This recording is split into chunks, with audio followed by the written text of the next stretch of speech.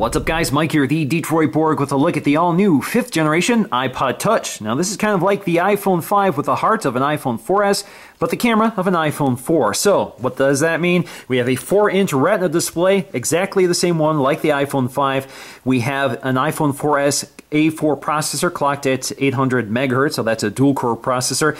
And we have a 5-megapixel camera like the iPhone 4, but it has the optics of the iPhone 5. Now the iPod Touch is available in two capacities, 32 gig or 64 gig, so that's $299 or $399. That's a big price jump from the 4th generation iPod Nano, which is still available for $199, but with 16 gigs of storage and more.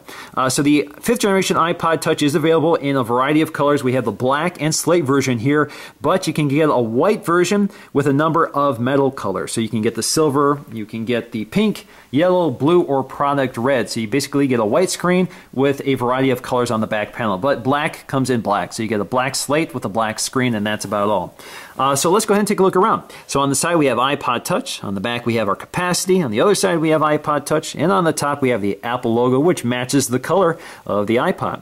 So let's go ahead and crack this open so we can take a look around. Peel that off. Our clamshell is going to open and reveals the iPod Touch in its tray.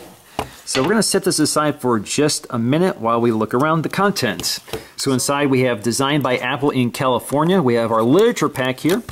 Hello. So we have our instructions in here, which basically tell us a little bit about the iPod Touch and how to use it, all the ports and features, and we'll demonstrate some of those.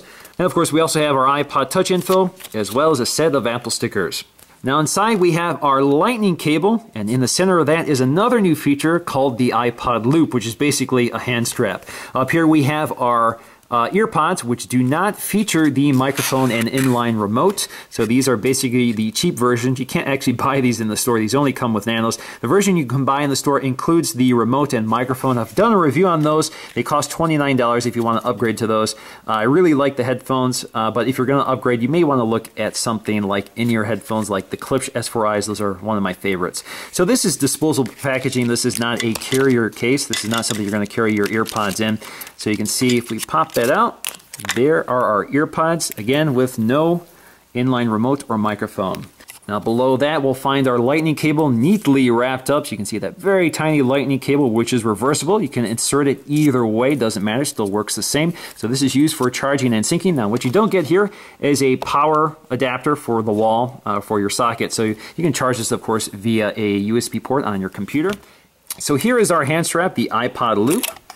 We can take a look at that. So you can see it's kind of like a polyurethane material. You can see if you look on the inside, it says designed by Apple in California, made in China. You can see our connector for tagging it to the iPod Touch, which we'll explore in just a minute.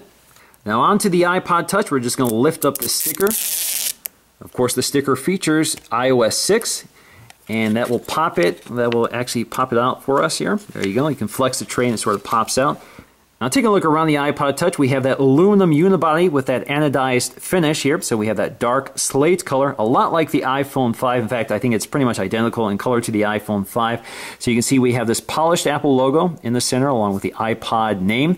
Up top we have a little transparent window here, or a radio transparent window. This allows things like Wi-Fi and Bluetooth to work through the body of this metal chassis. We also have our iSight camera. This is a new 5-megapixel autofocusing camera with stabilization, can record video at 1080p at 30 frames per second, and it basically is the iPhone 4 sensor, but it has the optics of the iPhone 5. So we get the high quality optics with the 5 lenses and the sapphire crystal lens cover for scratch resistance and ultimate clarity.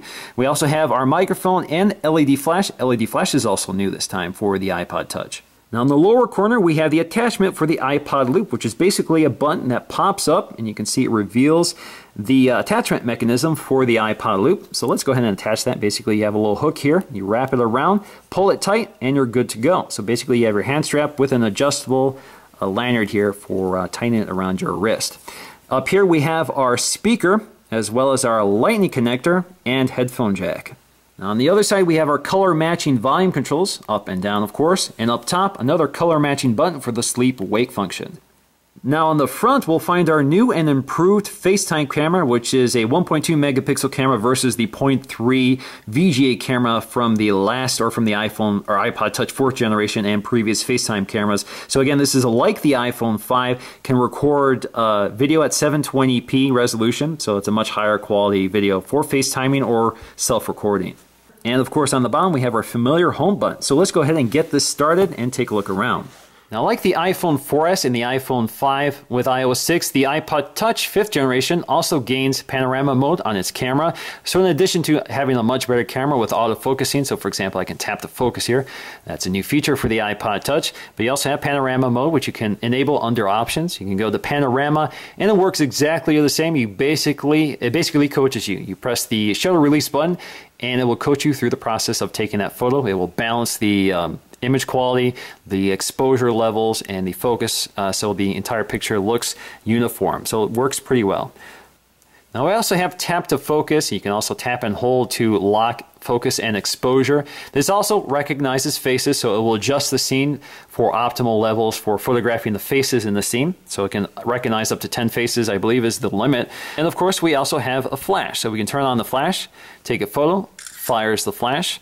We can also set it to auto if we want, or we can click it off. Now if you're in camera mode, let's go to camera mode here. You can see if we turn on the flash, there you go. It seems to work about the same as the iPhone 5, so it's probably the same flash. Now the iPod Touch takes photos really quickly, about as quickly as the iPhone 4S, not as quickly as the iPhone 5, which makes sense because we have the same processor. So we have that A5 dual-core processor clocked at 800 megahertz. We also have half a gig of RAM as opposed to 1 gig of RAM in the iPhone 5. Now the iPod Touch 5th generation also supports flyover. So here we're in Chicago, and so just like on the iPhone 5 and the iPhone 4S, we can pinch in and zoom around the 3D representation of the city. So it works the same. You can pinch to zoom, you can change pitch by using your two fingers and scrolling up, and you can twist it around to view the city. Works pretty quickly and pretty smoothly. And of course, we also have Siri. Show me the ratings for the movie Prometheus. Which one? Rotten Tomatoes gives Prometheus a 73% rating. Did the Tigers lose last night? Detroit was just beaten by Oakland yesterday. The final score was 4-3. In terms of design differentiation, of course, the 4th generation iPod, just like all the ones before it, has that mirrored back panel, which looks pretty nice, but is very scratchable. So the new 5th generation goes with that anodized finish, which is perhaps a little more durable, but maybe scuffable as we know with the iPhone 5. Now, there's a big difference in the hardware as well. So up here, you can see that camera up here on the 5th generation iPod Touch is much larger. We have that 5 megapixel autofocusing camera with much bigger optics versus this less than 1 megapixel camera with no autofocusing, as well as we have a microphone. Up here we have a microphone plus an LED flash, which is new. Now the thing with the iPod Touch 5th generation is the fact that the camera actually sticks out because the body of the iPod Touch is so thin that the camera needs to stick out a little bit in order to fit in there. So some people may not like that. It actually unfortunately has a little side effect here. So if we lay it on the table, you can actually rock it back and forth a little bit. Now at the bottom, this is where things have really changed as well. So you can see things have moved around. So we have the headphone jack on the other side, and we have the speaker on the other side. So the speaker is louder and clearer on the iPhone 5. And of course we have that much smaller lightning connector versus the 30-pin dock connector.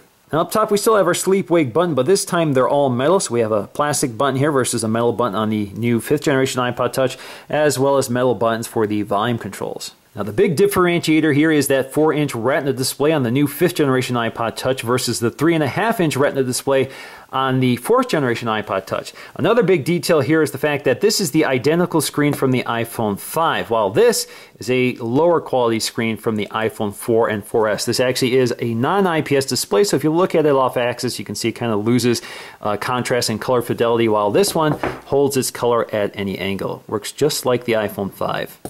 And we also have our new high-def FaceTime camera capable of recording video at 720p versus our VGA camera here, which was less than 1 megapixel, which recorded video in VGA quality only. Now in terms of thickness, the iPod Touch 5th generation is slightly thinner than the iPod Touch 4th generation. So you get a lot more hardware, a lot more features, a much better screen, and a thinner form factor. Now as to be expected, the iPod Touch is the same size as the iPhone 5. We also have very similar finishes here. So that slate color, that anodized aluminum color is very similar. The design is different. We have a rounded unibody design on the iPod Touch versus that more angular design on the iPhone. And the iPhone just feels like a higher quality design. There's more details there, especially, for example, you have a plastic window versus the glass windows for RF transparency on the iPhone.